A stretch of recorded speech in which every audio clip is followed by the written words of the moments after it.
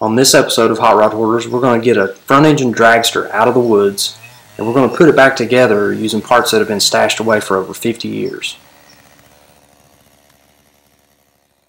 The dragster was built and raced by Jim Smith of Dayton, Tennessee.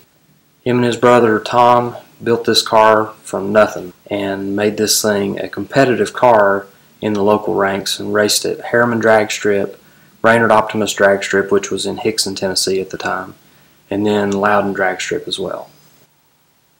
So a few years ago, my dad and I went to visit Jim.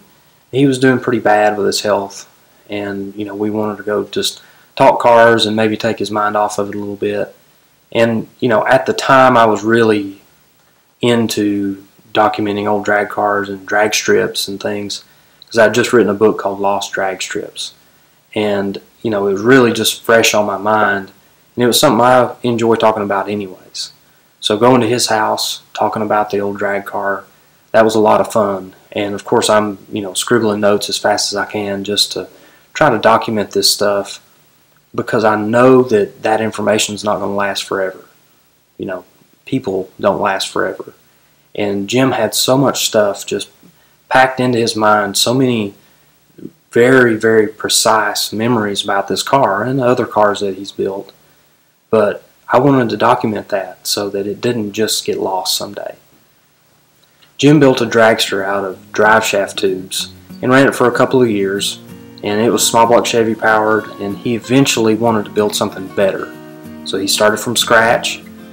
This would have been in the 1961 off season, heading into 1962. Jim was a talented fabricator, and he was not afraid to try anything. And you can see that with this car. He built every single square inch of it. He used an 1 5/8" tube for the majority of the chassis. He did use a little bit smaller tube for the truss supports, but the majority was 1 5/8". He gas welded it, and the only curved piece on the whole car is that main tube that goes around his head, and he couldn't bend it, and nobody around had the equipment to bend it aside from the local plumbing shop. So he took it there, brought it back home, welded it to what he had already assembled, and he had his bare chassis. Back in the early 60s, Jim didn't have access to all the tools that we have nowadays. His main tools were a torch, and that was pretty much it. He didn't have TIG welders and plasma cutters and all of these things that we have now that make fabricating a little easier. He really did it the hard way. The front axle is just a simple round tube axle. It has a torsion bar front suspension that Jim built from scratch. And at the time, most of the dragsters, especially in this area, still had a leaf spring in the front. So torsion bar front suspension was pretty high-tech stuff. Of course, the car didn't have any front brakes. That's really normal for dragsters.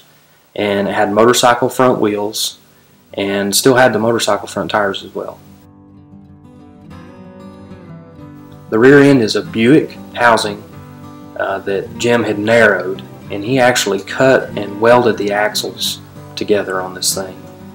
He had checked with a local machine shop to see about tooling to have the axles resplined, and it was too much money for him. So he just cut them and welded them with a nickel rod. You can still see the nickel kind of shining on against the rust. And these things held up for 3 years of racing with a nitro burning Hemi engine. Jim drove to Mableton, Georgia to get this 354 cubic inch Hemi engine out of a junkyard.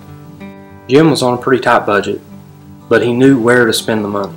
The first thing he did was disassemble the engine, and he sent the cam core to Bruce Crowler to have him regrind the camshaft with lobes that worked with his combination. On top of the Hemi engine is a Wyand Dragster intake manifold, and it has 6 Stromberg 97 carburetors, which Jim modified to use with alcohol and nitromethane. The fuel system on this thing was crazy. It had an aluminum fuel tank that Jim had made, and it was held in place with 2 springs from a screen door. This car didn't even have a fuel pump. It was actually a hand pump that Jim's brother Tom would run up there and pump the system, jump in their push car, push him off, and then when they got up to the line, Tom would pump it again right before Jim would hit the throttle and go down the track. The car had no transmission. It used a direct drive system that Jim built from scratch. He actually used a drum to make the clutch can.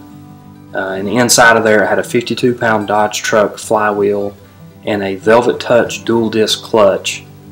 And then the rest of it was made out of a drive shaft and an input shaft. It was just kind of all pieced together to connect to that Buick ambulance rear end.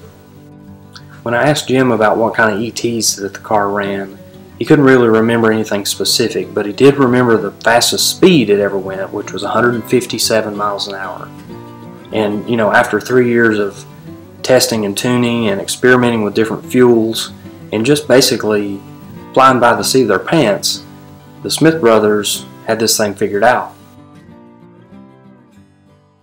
After 3 seasons of running this car, the local track started cutting the purse for the dragster classes, and they were actually adding to the purse in super stock and the gasser classes at the time. And you know, this was just discouraging for Jim, and he actually decided to take the car off the track and you know, took it apart and eventually put it out in the woods with a few other old cars that he had in his collection. After we expressed interest in buying the old dragster, you know, even more stories came out about it. You know, it just really kind of opened Jim up to talking about it even more. And when he had an idea of what we wanted to do with it, it was even better. He knew that we were never going to put this car back on the track again because the car's been sitting in the weather for decades. So it's rusty, it's rough, it's not something that you could actually drive anymore. But the history's still there, the parts are still there, the story's still there. So we wanted to get it out of the woods and put it all back together. Thankfully, Jim allowed us to do that. He allowed us to go back in the woods and explore, you know, look around and try to find where all the parts were. And he gave us some good ideas of where to look, but it was still like a scavenger hunt. We had a great time looking for all this stuff. And you know, we went out there and it actually took a little while to find the chassis because it was just kind of sinking down into the ground and had a tree growing up through the middle of it. And it was just, you know, a little bit of a surreal moment when we finally found it. So when it came time to buy the car and get it out of the woods, we recruited some help. Of course, we had Kyle Shadden there and his brother Jesse, and then one of my dad's best buddies, Denny George. He came to help us, and you know, we had one of the best days ever digging that car out of the woods. I mean, there's no contest. I mean, we had fun digging that 55 Chevrolet up, but this was a little more rewarding because we got a lot of good stuff. You know, it wasn't, at the end of the day, we had a lot to show for it, so it was really exciting.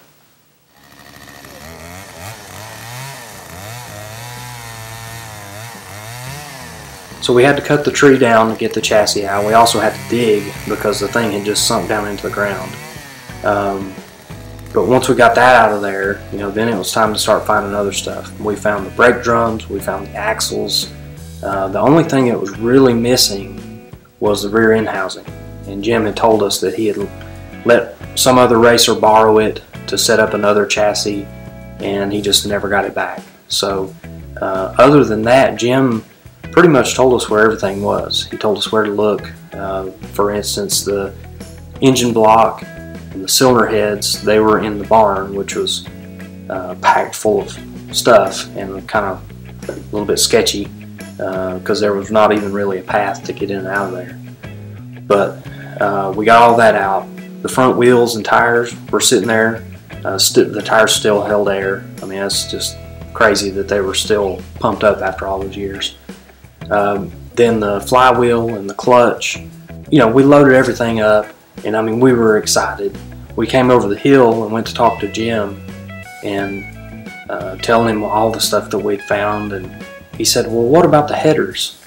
And what about the clutch can? And what about this and that?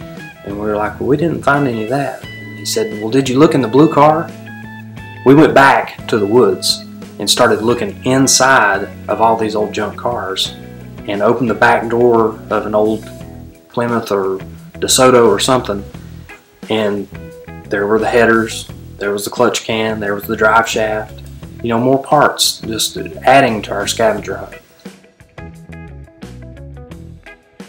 So what we needed to be able to finish this car were some wheels and tires for the back.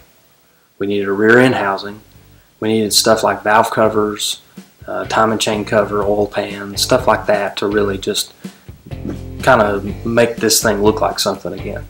So we're always scrounging around at swap meets. We had a set of old pie crust slicks with steel wheels. They're not exactly authentic wheels, they're just smoothie wheels. You know, originally Jim had a set of Buick wheels on there that he had flipped around and reversed and all this stuff.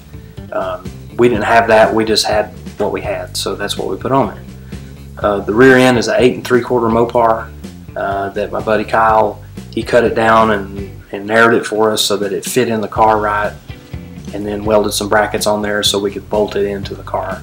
Then we had lots of other people donate parts just because they wanted to be a part of the project. One of my favorite parts of the car are the motor mounts. They are Ford flathead V860 connecting rods, and they're perfect. They fit to the 1 5/8" frame rail. Just bolt the rod cap on there, and then the small end of the rod goes through the motor mount bolt on the side of the block. It's just a genius idea. So one of the things I do as a side job is I write and photograph magazine articles.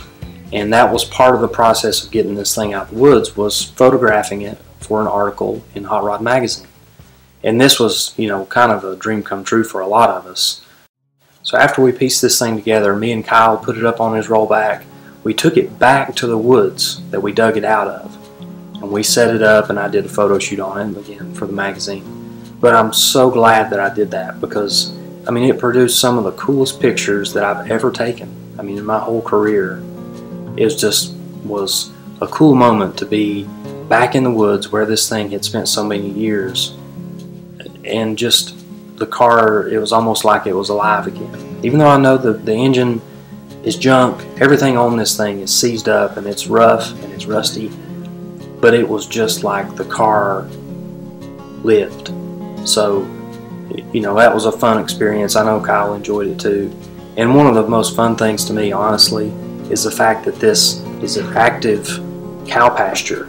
So like when we were doing the photo shoot, cows were kind of coming up and getting curious about what we were doing and looking around, and I made sure to get some of those guys in the background of my photo shoot so I could always remember that, because I just thought that was fun and cool and just added to this car's story. Another fun thing that me and Kyle did was we loaded the car up and we took it up to the assisted living home where Jim was staying. His health was bad.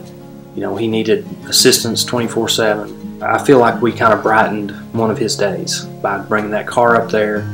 And one of the things we did too was take a picture of Jim with the car with one of his old trophies from Harriman drag strip.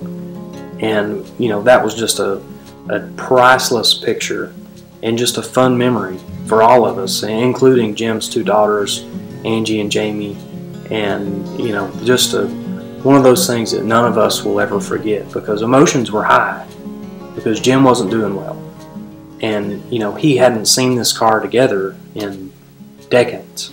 He didn't have a lot to say, and I just know that part of the reason was because he was just overcome with emotion, and we all were. So a few months after all this, I sent in the pictures and the article on the car, and it came out in Hot Rod magazine, and, you know, we were all thrilled, and Jim was thrilled to see this car that he built and the history on the car be published in such a big magazine. And part of the big reason for that is that he read Hot Rod magazine in the 60s when he was building this car, and that's actually one of the reasons that the car, you'll notice that it's a little longer than in those old pictures that I have. And that's because he saw an article with Don Garlitz where he had stretched his car, and it helped it handle and work a lot better. So he did the exact same thing. He cut it and added 30 inches to it. Unfortunately, Jim's health continued to decline, and he eventually ended up in a local hospital, and his condition didn't get any better, so they transferred him to the hospital in Chattanooga. And it was kind of strange. I actually was in the same hospital at the same time because my little girl was having some kind of freak kidney issues that required a lot of surgeries and hospitalization, and we were both there at the same time, and unfortunately his health was going down while our experience was on the climb. We were doing better, and the day that we got to come home was actually the day that Jim passed away. And that was a hard time, because we had such mixed emotions. We were happy because our little girl was doing well, but heartbroken for Angie and Jamie and just the situation in general, because they don't make guys like Jim anymore. People don't do the things that he did. That's part of the reason that makes this car so special and makes this story so special, is the fact that we were able to get it out of the woods, get all the information that we could possibly get from Jim, and put it back together, show it to him before he passed away. So the timing of all this could not have been any better, all things considered. But again, we just hated to see him go so soon. And that's part of the reason why I wanted to shoot this video. I know that I did the article in Hot Rod, and that article will live forever, but I wanted to be able to tell this story in a little bit different way, and again, just make this last a little bit longer, tell more people about it. And the more people that hear about how Jim built this car, the better.